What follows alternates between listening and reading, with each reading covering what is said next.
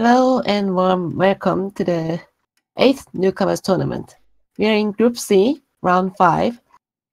We have Kauai, Adorfield, Raquette, and Corderas. We are on Mars. I'm Lahi, and casting with me is Jet Penguin. Hello. And on this map we seem to have high oxygen and high carbon, and the rest prices are pretty low. And the colony is an electronics colony, which started at the normal price. So I would expect to see some glass founds here, because that would be easy. That would be cheap to build. And I quite like this found at the northeast. We have one single high iron tile, nearby aluminum, nearby ice, and one carbon tile. In fact, the only high carbon tile on the map, which is a high price. Exactly where Kauai found it. I really like this found. Do you see any other good founds? I think the general area around where Kauai found it would be great for steel users. And since there are no nukes, they can do remote mining iron and go for other founds like where there is some water is. Yeah, absolutely. And we see two nomads, one of which is where you wanted. I like this too. He grabs the only high carbon on the map, and it's a strong starting price. So actually it's a really nice HQ1 claim from Racket, and his other found is near silicon. Although I would prefer to see it adjacent to the high silicon instead of the geotherm.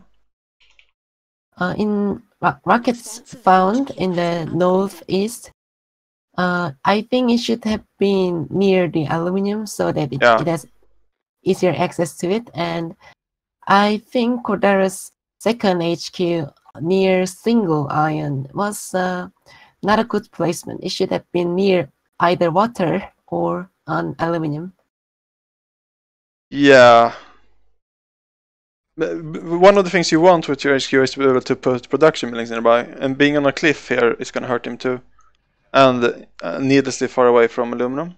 We also have adorfield. He went to a water pump and 2 reactors HQ1, which is an interesting start, but it can work when steel starts at $30, which he did in this particular map. And now he is able to go into a high aluminum and a high iron, which is a pretty nice spot to be in. I like that. Yeah, I like Adorfield, what Adorfield is doing, because when the steel price is cheap, it's sometimes better to get into life support market first, so that they can buy steel with the profits from other markets. Yeah, absolutely. And we see a pretty impactful event here. So glass used to be 40 and really cheap, but after this event it will be a lot higher. And in particular, if you manage to buy in glass before this event happened, you will have paid half as much as the price is now. And Adorfield did exactly that. So Adorfield right now is in a very, very good spot. Yeah, no one else has bought into any of the shortages. Except for Adorfield. Yeah. So, yeah, they will have to sell down the few resources they are making at HG2, and it's going to be tricky. Interesting food shortage. I'll be tempted to, if I were Adorfield, I'm tempted to rotate the reactors into farms, either right now or after the upgrade, which he can take right now. Yeah, it's nice in 2 ways. Farms use less power than reactors. Power is starting to rise a bit, and of course the price is higher. And we have a claim auction.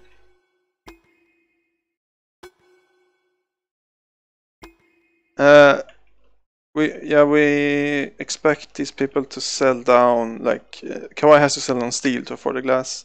Steel is going to become really cheap. That's going to be good for Adorfield too, I think.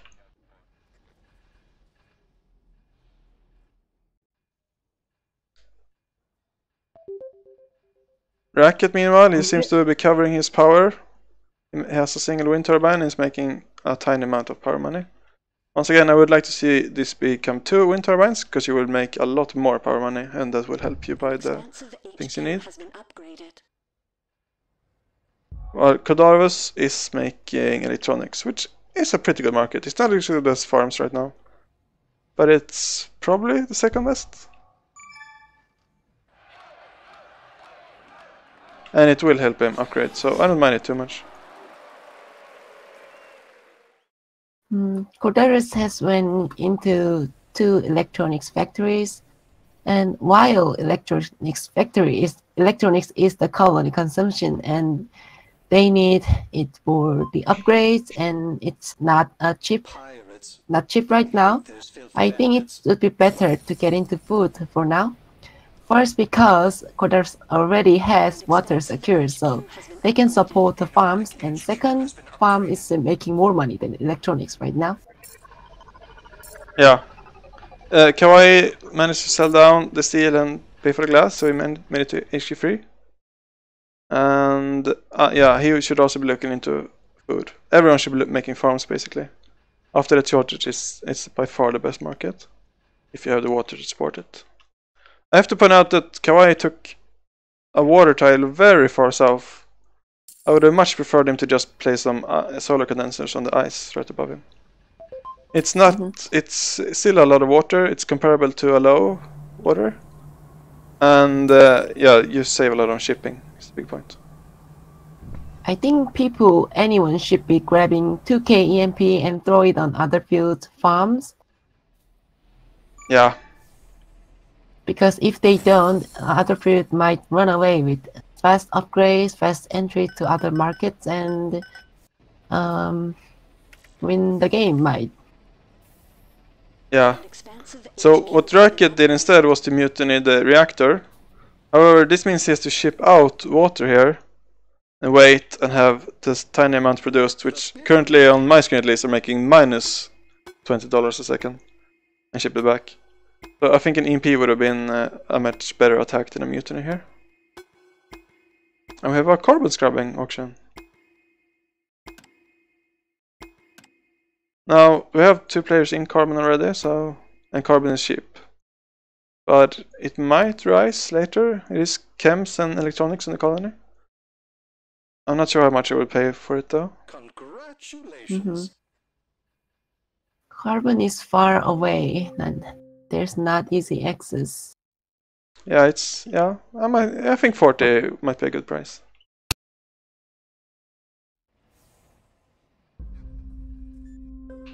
But yeah, we see Adorfield has the most cash, he has the most claims, he has the highest HQ. He definitely would like to see people throw some EMPs.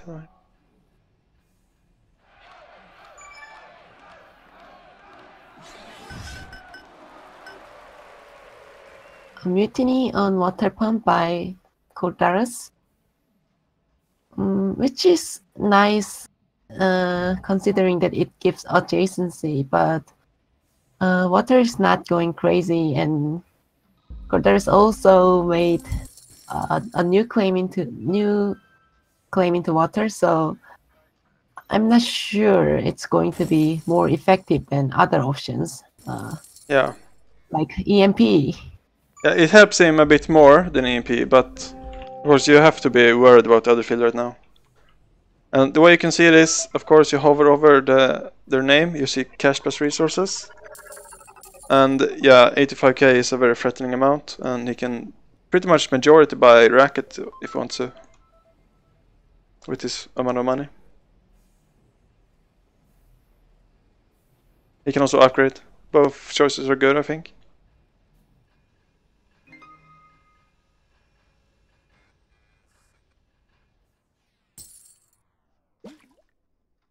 Racket. Cordaris has went into double chemical refineries.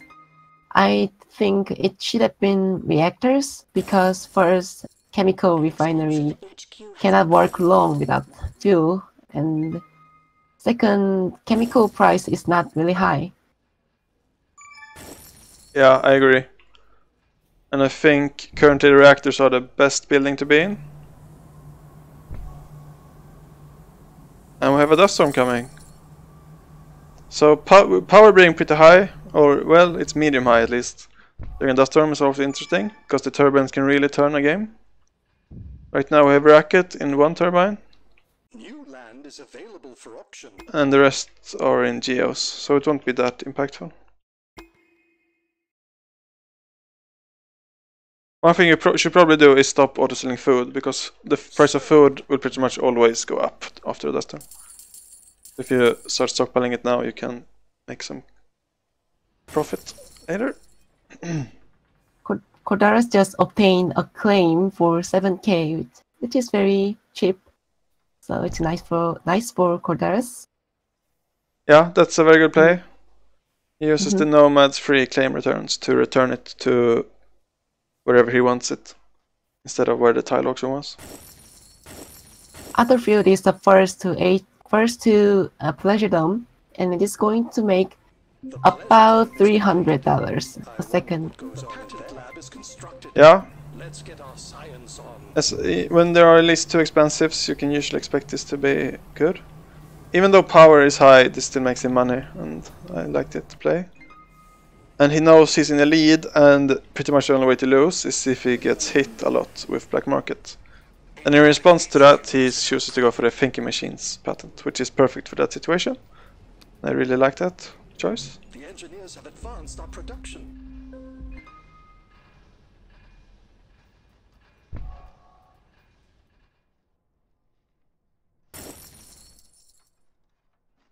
I think Racket needs to have auto supply on for his buildings here. Unfortunately, these are currently not doing anything. Racket should also be using the claims they have on, like, add another wind turbine on the existing one so they can get adjacency bonus and use the dust storm as well. Yeah. Absolutely. We have Cordaris. He is currently in quite a lot of debt, almost 200,000. I'm not sure why. I guess, yeah, he uses a lot of fuel, and fuel is inexpensive. Is that it? Cordaris won the auction of carbon scrubbing for 40k. Oh, that's right. Yeah, he has bought auctions for 79k total, actually. So yeah, maybe when you start getting a lot of debt, you might want to pay a bit less for the auctions. So right now, one way to combat this is to produce some more power. And if it gets worse, you can also pay down your debt manually with cash. Although I'm not sure it's necessary yet. But if it gets worse, you should look into that. And he has 2 solar panels that I think should have been better as wind turbines. Because usually solar panels are good when silicon is cheap, when there is a solar flare. Yeah, I mean, if you have superconductor, those are basically situations. In any other situation, a wind turbine usually gives you more output for a whole day. And these are already kind of placed where wind turbines will be strong too. Kawaii just won the auction of nanotechnology, and I think it's a very powerful pattern, and it's more powerful considering the prices. A lot of 3-digit prices. So it will be great for Kawaii. However, Adorfield has the off-road, has been optimizing, and has entered great markets. So it will be tough for anyone to catch up Adorfield. Yeah. So the reason why he is this strong right now is because when he was starting his snowballing phase, when he was getting ahead of the others, nobody used an EMP. And in fact, nobody's used an EMP all game. They still cost 2k. And when everyone has like 100,000, 2k is very, very cheap to be able to stop the potential winner.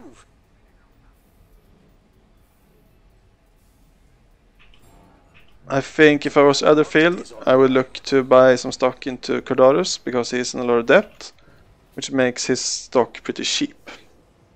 And cheap stock is nice because you will get a cheaper subsidiary and you will boost your own stock price.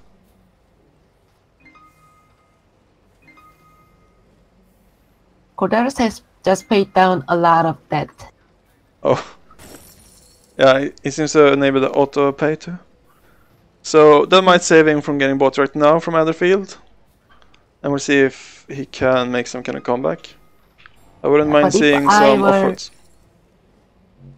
if I were Corderis, I would have bought into my own stock, 5 stock, because the stock was cheap with the amount of debt, and then pay down the debt. So you get a cheaper. You use the situation a little bit to your advantage. Yeah, yeah, you can invest in yourself and then become pricier and then profit. Yeah, I agree with you. Kawaii gets to HQ5, he has 7 claims. I think you should look at Chems. Glass. Well, he's in glass already. I want to see him go into claims. Chems. And yeah, still, we said this before, but go into the ice right above you. It's nice to see the first fruits on adorfield. Maybe not on farms, which is not making much profits. Yeah, so if you're not sure what to hit, you should roll the X key. You should see that the prime target here are his water pumps. They're making a lot of money. And I want to point out that Kawaii could make a lot of money here if he had the condensers. During the solar flare, ice condensers will make... oh, we actually have some here. They're making $900 a second for a racket. It's a great tile to be in. And also look at the pleasure dome. With virtual reality, it's wow. making almost 600. That's an amazing pleasure dome. Mm-hmm. But yeah, Kawaii is also entering the market, but it will still be great for adorfield. Yeah, he's already made a lot from that. Now everyone is focusing on adorfield, and adorfield is getting into Corderis. If adorfield plays it right, they can buy Corderis first and have a big advantage. But we never know what will happen. Yeah, anything can happen in stock phase. Corderis actually has really much more money than I thought he would have. Oh, it's these free water pumps. Yeah, he's been fed water money. So Racket is running -5 water per second. Wait, that's only because it's night. I'm not sure why water got so expensive, but Corderis has been profiting from it for sure.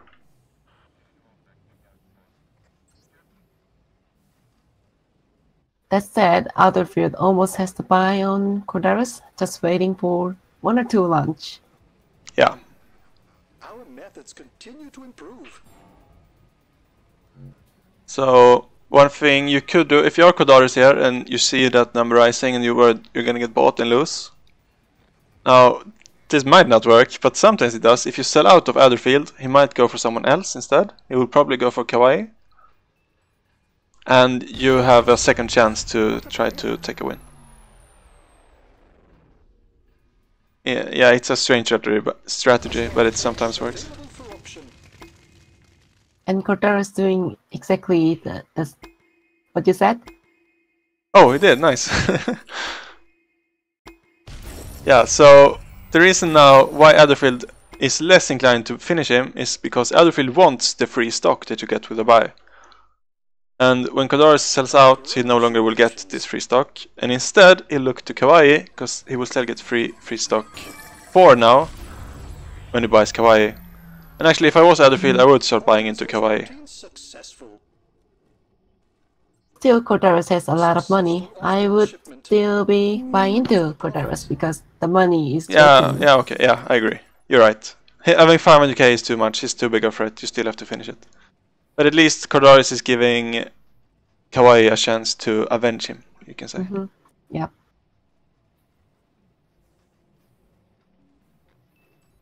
However, I don't see enough water claims for Kawaii. So, if adorfield plays the water market right, he can shut down half of the markets from Kawaii.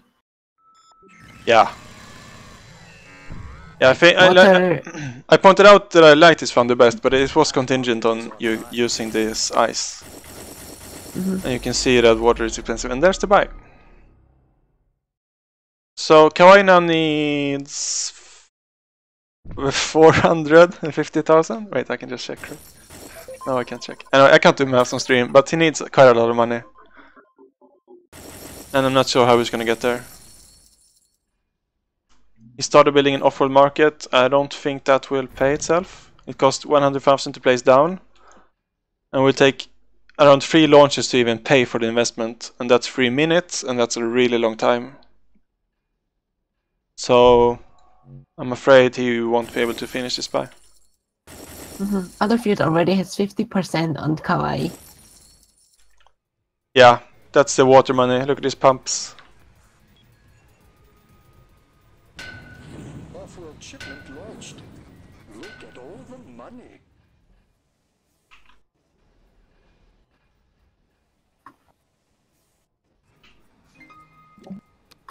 Oh, right, he's even optimized it. So yeah, I don't know. It's hard to read these prices right now because he has such a big stockpile of water, but I think it makes sense to turn these farms on. Because even though it looks like they're unprofitable, if you like, you can say the true price of water is much lower than 219 because he has such a big stockpile of it. I think he wants his farms on. Auction unclaimed. Bidding closed. Yeah, that nuke, it wouldn't have been very useful. It can be used as a goon popper, I guess. Okay, Adorfield now has enough money to ship by Kawaii. Yeah. And it doesn't look like anyone is going to be able to stop him.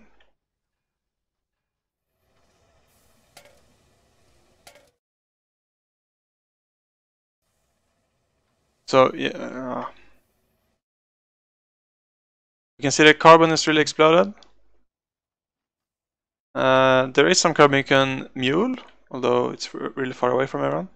The mule only costs you 2k and it will earn you a fair amount, even though it's low. Like, I would probably try to mule this low carbon near a racket space if I were him.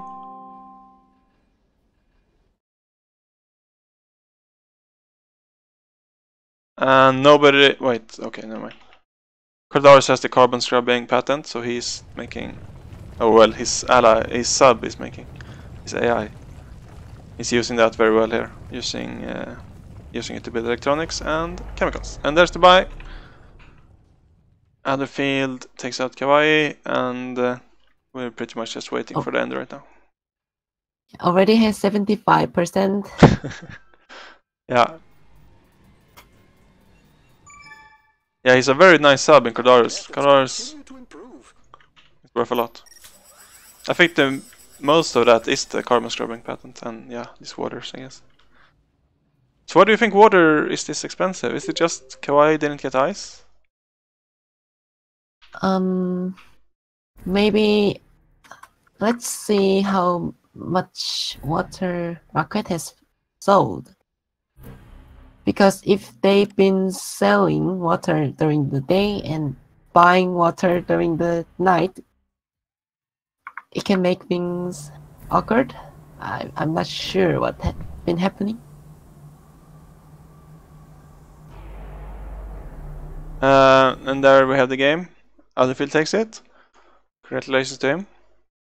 And yeah, I think Racket was in 2 condensers, which I guess he might need 3 earlier.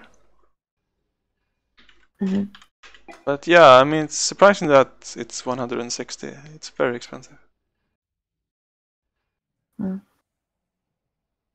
So I would say what won the Adorfield the game is the Pleasure Dome was nice, and early entry into early markets Adorfield went into was also alright, and most importantly, not many people tried to stop Adorfield from running away with good market entries. Yeah. Yeah, he had a nice start. Abusing the fight that still started at 30. And with a few EMPs, this game could be pretty different. And then Adorfield solidified the lead by getting into optimization centers and building off-worlds, so that even if other players build offers too, Adorfield went into offered first and always have more money than others that he cannot stall out anymore. Yeah. was very well played by Adorfield. I think if we're looking at the founds, I guess we went over the founds, but yeah. It's not an easy map. But one found what I didn't actually think would work as well is Adorfield, but he's like in the middle between the iron and the aluminum. So the shipping isn't too bad, and he gets what he needs here. So I like his found more than I thought I would. Oh, he also made a lot. I didn't even notice these. He had 2 carbon claims. They were making a lot of money too. Yeah. So his found really worked out. And of course, when you're close to the colony, it's much easier to use the pressure dome. It's faster to ship out, and if there are dynamites, it's faster to repair. Though, yeah, there were no dynamites. Alright. We can look at how much he made. 300,000 in entertainment. That's really, really good. And his sub made him a lot too. Cordoris was a great sub.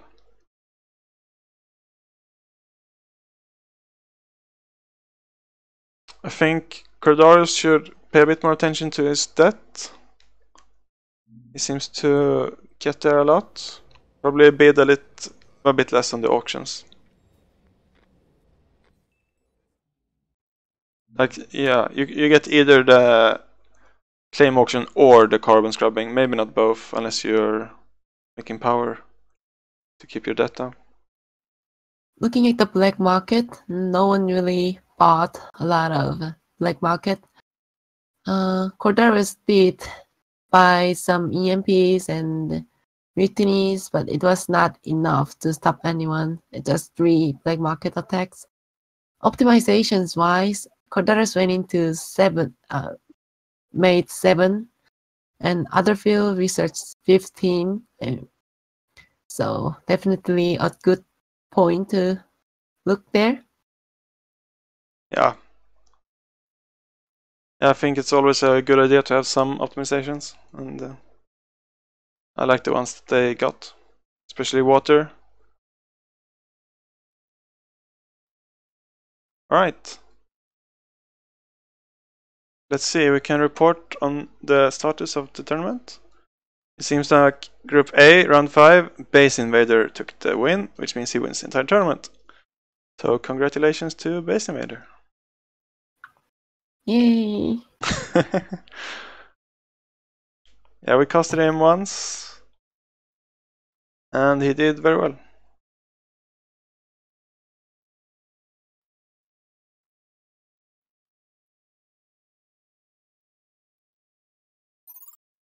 Right. Yeah, thank you for watching, and I hope you like the casts. Let us know if you have any questions about any of the games, if you're watching this back. And yeah, thank you for joining the tournament. And thanks for casting with me, Roy.